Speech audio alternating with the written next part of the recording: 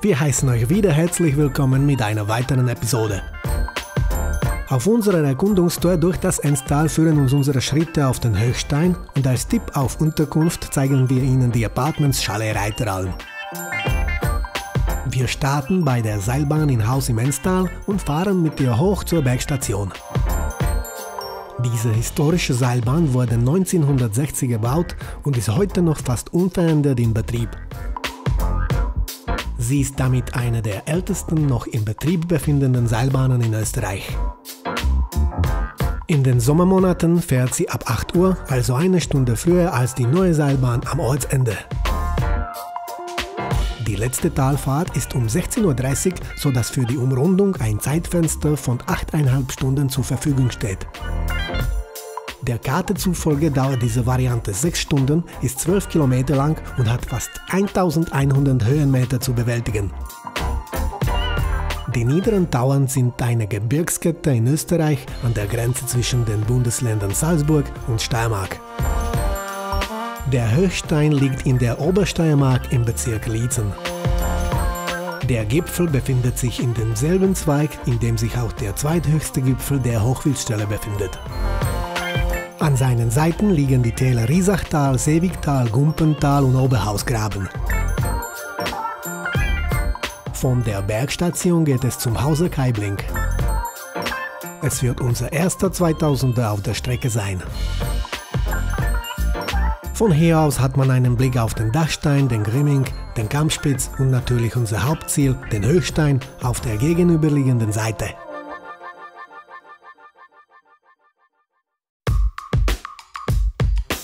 Vom Kaibling geht es weiter vorbei an weidenden Schafen auf dem nächsten 2000er, die Bergfallspitze.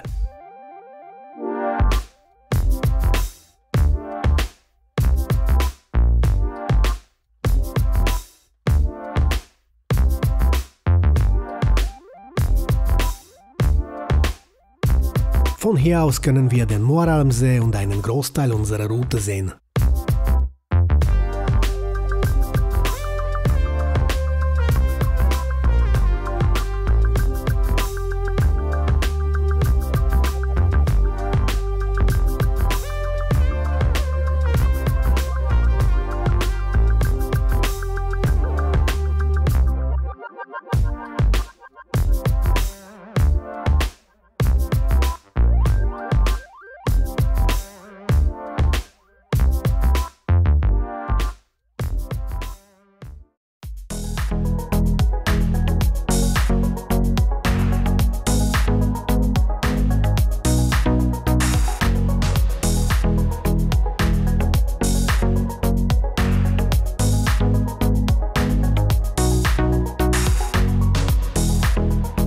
Von der Bergfallspitze geht es weiter neben der Seeschartel zur Geiblinglochscharte.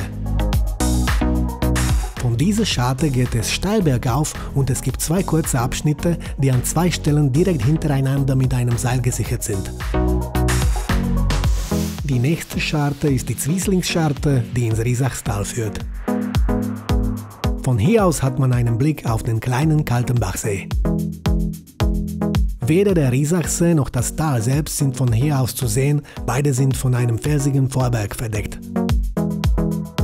Vom Sattel aus ist es nicht weit bis zur Abzweigung zum Gipfel. Knapp darunter muss man seine Angst überwinden und die 3 kurzen, durch Stufen gesicherte Etappen aufsteigen. Dort erwartet sie ein gewaltiger Ausblick auf die gesamte Umgebung. Hochwildstelle, Hochgolling, Dachstein, Grimming und mehrere Gipfel sind von hier aus zu sehen. Der Höchstein hat eine Höhe von 2543 Metern.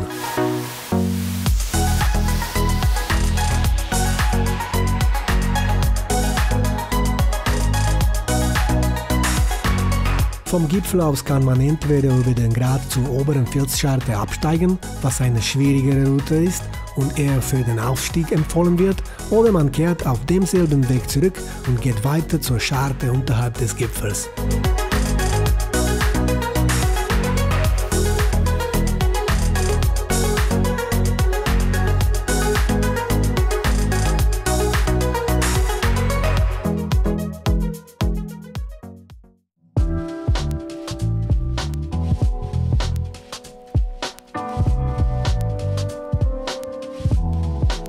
An der nächsten Scharte, nur wenige Minuten von der oberen entfernt, eröffnet sich der Blick auf das Seewigtal und den Pfannsee.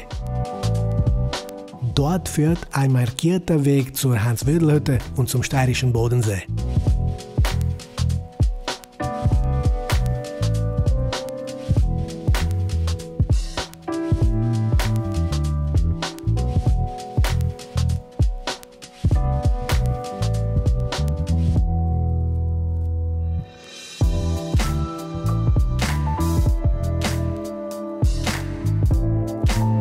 Nach einem Abstieg von etwa 400 Höhenmetern erreichen wir den Moor am See. Er ist der größte See im Gumpental und durch das Tal führt hier auch ein markierter Wanderweg.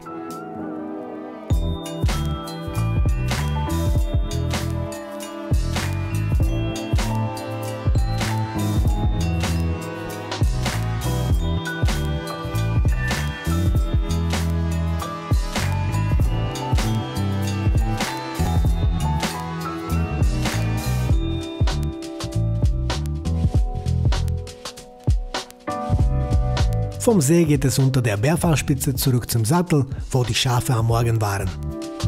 Von hier sind es nur noch 45 Minuten und 2 Kilometer bis zur Seilbahn.